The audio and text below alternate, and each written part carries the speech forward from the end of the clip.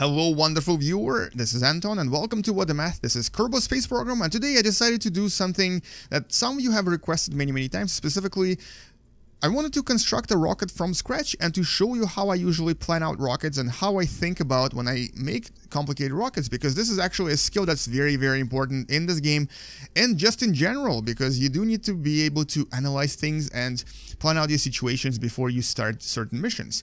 Anyway, so today we're going to be constructing Saturn V rocket that is infamous and super famous for obviously the Apollo missions that delivered the first man to the moon, and this is the rocket that Neil Armstrong took to the moon before he landed there. We're going to be doing this from scratch, and I'm going to show you how I usually do it, even though this is actually probably one of the more complex rockets you can build. Welcome and enjoy the video.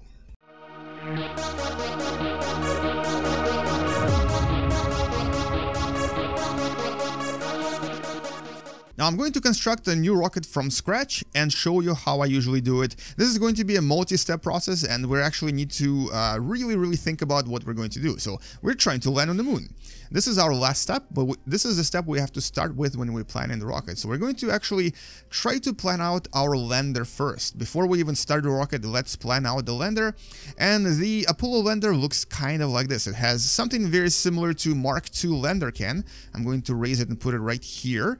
And this particular lander can has an engine on the bottom and also liquid fuel tanks that kind of look similar to this. I usually use the this fuel tank called FLT200. Then I usually place a few more on the sides. And here, by using X, you can actually give this a little bit of symmetry. This has a four-way symmetry. Then by using the D button, I place them right like this. And you can also use this button right here called the offset to maybe move it a little bit outwards. So this sort of looks a little bit more similar to the actual Apollo lander. Now it's missing two things. It's missing landing struts, or I guess you can call it gear. So I'm going to place 4 landing struts right here. This is what they would look like if they were retracted. It's also missing an engine, obviously, and I do like to have solar panels on this, so I'm going to place 2 solar panels here by doing the following. Placing a small fuel tank and a toroidal fuel tank right here, just because this is kind of what the capsule actually looks like, or I guess similar to this, or just to make it look fancy, I guess. We're also going to place, we're going to go under utility here and place these solar panels that have 2x3 photovoltaic panels. That's what I was looking for. They don't really look good yet, so we're going to offset them and place them right in the middle. There we go. Now if I were to open these up, if I were to extend them, this is what the capsule is going to look like when essentially it lands on the surface of the moon. So this looks pretty good. I think this looks pretty realistic. It's not a perfect capsule, but you know what? This works. It's only, of course, missing an engine. So in terms of engines, one of the more efficient engines you can pick is this right here. Terrier liquid engine is essentially probably the most efficient for lunar landings. The only problem is that we don't have enough delta V. Oh, and by the way, one mod you may want to use for this is Kerbal Engineer, because it shows you the delta V that you need for various stages. And to land on the moon, you need at least 1,000, but preferably more. And so we actually have that, but it's not showing here because we need to connect these tanks together. So we're going to actually connect them using these external fuel ducts, which are basically like fuel lines that connect things together. And as soon as I do this, look at that, already 2,000. I also want to connect these 2 tanks as well, and this will give us even more. So now we're at 3,000 delta V, which is more than enough to land and then to also take off from the moon. And the last part here is this docking port. Now, this is important because this is how we're going to be attaching and reattaching our capsule to our transfer stage, which we'll now be building. Now, in the Apollo mission, this was actually on the bottom, and on top of this, this is where the transfer stage was. So we need to now build the transfer stage, but do it backwards. This is actually kind of tricky, and the only reason I know how to do this is because I've done it so many times, but you may want to actually build this separately by creating a new craft if you are not sure how to actually construct these, but I'm going to show you what I'm doing here. So essentially, I am constructing this. There's going to be a command pod followed by 3 fuel tanks that look like this. And lastly, there's going to be an engine on the bottom. Now, this can be really anything, and I think using Terrier is actually more efficient. But just for the sakes of looks and realism, we're going to go with this engine because this is actually kind of realistic looking. The Apollo capsule kind of actually looked like this. And so this is going to be on top of our other capsule. So here's how I'm going to do this. I'm going to place another docking port on top. This is going to be followed by a part known as Rocomax brand adapter. It's going to go this way as well. On top of this, I usually place one of these track separators right here, and you'll find out why this is important when we actually launch the rocket, and you'll see how it works. And now this is where we can build the actual transfer stage. So put the engine on top, then on top of this we're going to place the fuel tanks. And on top of fuel tanks, we place the command pod. But here's the thing, the command pod is actually the last part that's going to be returning to Kerbal.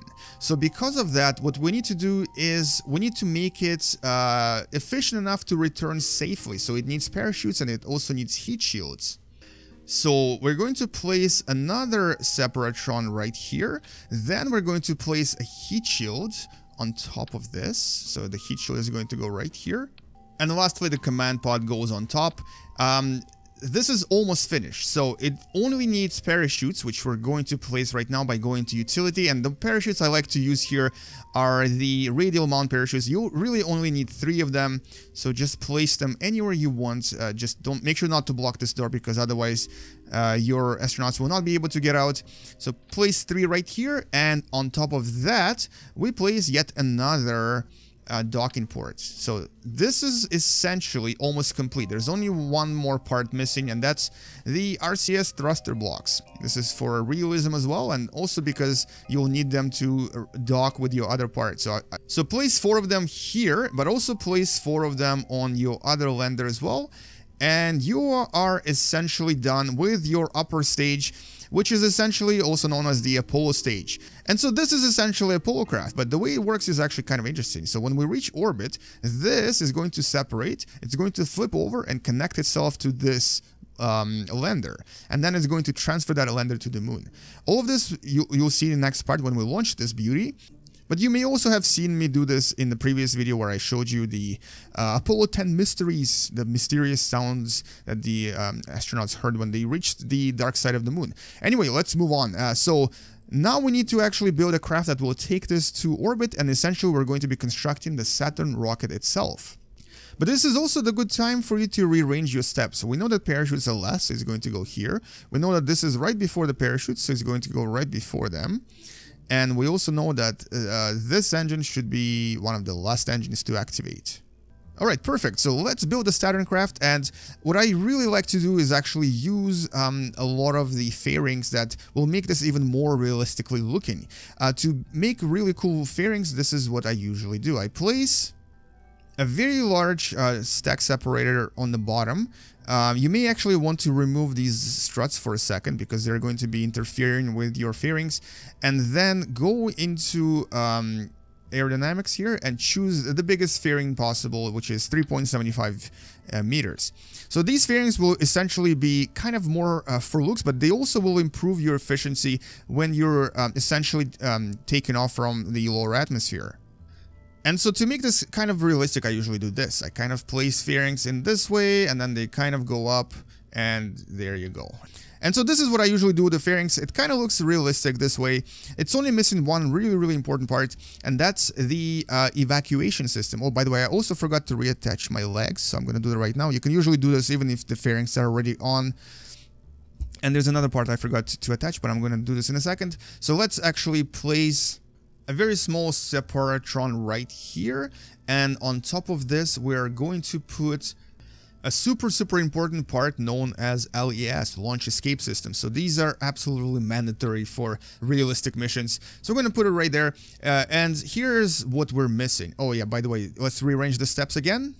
And so the only part that we're really missing that's super important is actually the struts. What struts do is they actually prevent things from moving too much, and this craft will move quite a lot. It's going to wobble a lot. So I'm going to place struts almost everywhere. We're going to place them here. We're also going to place them right here. And right here as well. They will actually separate as soon as you get rid of all of these parts, but until then we'll need them. And so you want to make sure you have as many struts as possible so that your rocket stays stable. So that's the upper part, that's the Apollo part. Okay, so let's build the bottom part now. So this is the actual Saturn V rocket. It has 3 stages, and unfortunately for us, we don't really have engines that look very similar to what they have on Saturn V rocket, and so we'll need to use something else. To make this as realistically looking as possible, at least from the outside, I'm unfortunately going to have to use a very inefficient engine for this mission, but it will definitely make this rocket look more beautiful. And what I'm going to be doing is this. I'm going to place a Kerbal tank right here, followed by a Rhino engine. So this is a little bit of an overkill, but it's really the only way for us to make this rocket beautiful. This will be the circularization module that will be basically circularizing our orbit. Then I'm going to place a very large separatron right here. Then comes the second stage. For the second stage, I'm going to use a slightly larger tank, and once again, we're going to use a Rhino engine on the bottom.